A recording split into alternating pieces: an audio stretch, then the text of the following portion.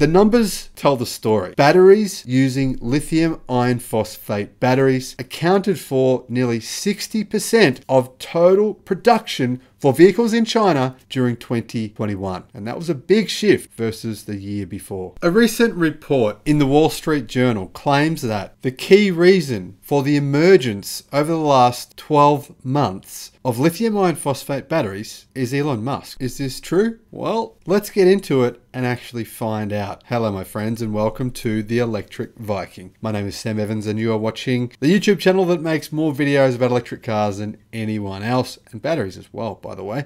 Now, I'm coming to you from Melbourne, Australia. Great to have all these new subscribers here. Welcome to all of you. Welcome back to everyone else. Today, my face is a bit red because I've been out in the sun all day while my boys raced a big BMX race.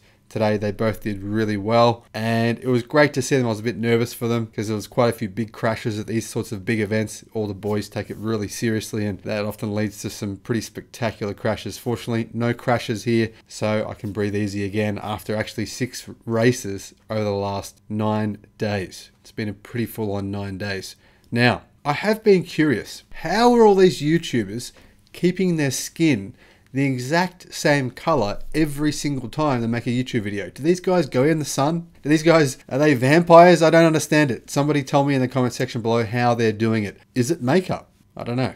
Now, is Tesla and Elon Musk responsible for the emergence over the last 12 months? Not just the emergence, but the shift, the very strong shift in the industry, the pivot in the industry, the change to LFP batteries away from lithium ternary batteries. Well, as you know, if you're a long time watcher of the channel, not that this channel has been around very long, about 8 months, but if you've been watching me for a while now, you'd know, because I've mentioned many times that Elon Musk said that he believes LFP batteries are the battery chemistry of the future. And this was, by the way, not a question about solid state batteries. This was a question about comparing lithium ternary batteries, NCA and NCM chemistries, versus LFP batteries. Now, interestingly, obviously, Tesla has sold a lot of standard range cars this year with LFP batteries in them. And it was around about the middle of the year when Elon Musk did say, via tweet, that LFP batteries are the battery chemistry of the future. And it was at that point in which the Chinese industry, for the first time in history, was led by LFP batteries. In other words, the sale of LFP batteries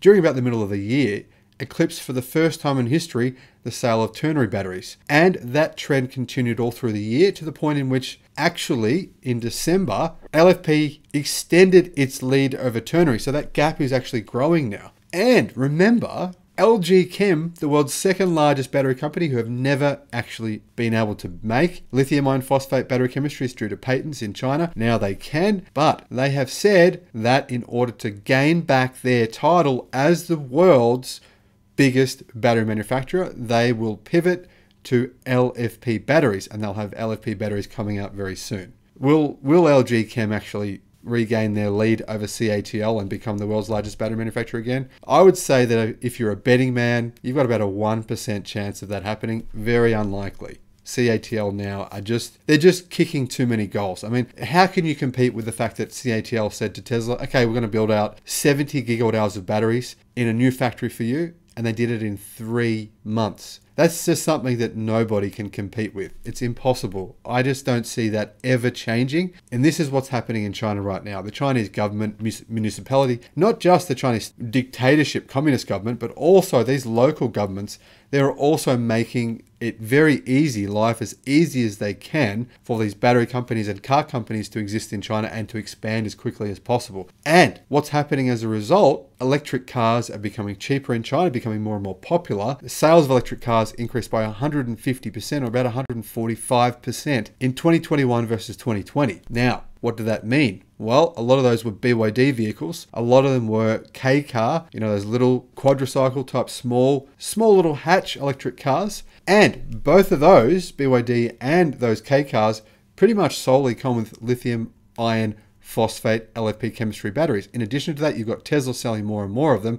And all of a sudden, people are starting to say, well, actually, you know what? The range of lithium ternary batteries is a bit deceptive, because when you get your battery pack, right, and you think, well, the range might be 600 kilometers, just to pick a number out of a hat, right? But you're actually only really meant to charge them to maybe a maximum of 90%, unless you absolutely have to for a road trip. Realistically, the real world everyday range of LFP batteries is 100%, because you can charge them to 100% constantly. There's no issues with causing battery degradation by charging them to 100%, but there always is with lithium ternary batteries. So if you actually drop that 10% off the range of your lithium ternary batteries, and then you compare batteries once again, the ranges are not as different as what people think. In addition to that, the energy density of LFP batteries is improving. So is it just Elon Musk causing this to happen, or just Tesla causing this to happen? Absolutely not.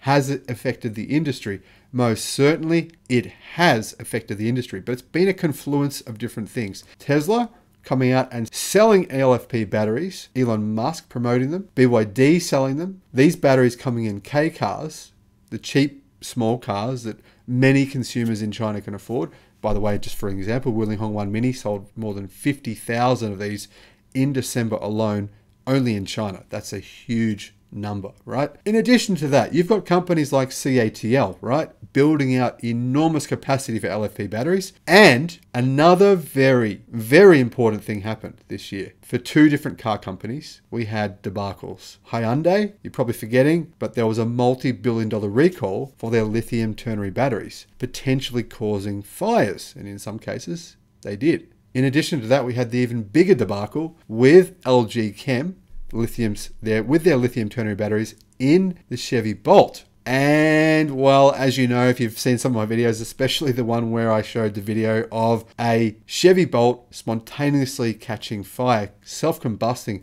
right outside a General Motors dealership. Pretty bad marketing for the company, obviously. And in addition to that, Chevy, what do? Well, General Motors, what do? They went and shut down that factory. It's been shut since August of last year, still not open yet. So, well, that is pretty bad marketing for ternary batteries. Unfortunately, even though this is still isolated events, even though petrol fires are still about, I think, 12 times more likely. So far more likely that your car, if you drive an ICE car, will set itself on fire than if you drive a battery car, it will, even in spite of these instances happening here. But still, we know that these fires don't happen in LFP batteries. Now, I've had a few people email me saying, hey, Sam, did you see that there was some fires in BYD cars in Norway? And there's a couple of different fires, right? But guess what? Those specific models all had lithium ternary batteries. LFP batteries are unquestionably a far safer option to lithium ternary batteries. Another big advantage that consumers are discovering recently is, well, BYD offers a 500,000 kilometer warranty on its battery. The average warranty in the industry is 160,000 kilometers. Why is that? Because the average battery in the industry in the Western world is ternary, whereas BYD's batteries are LFP. BYD is very comfortable with giving you a 500,000 kilometer battery warranty. So what does this mean? Well, lots of things have come together. Consumers have become more aware of the benefits of LFP.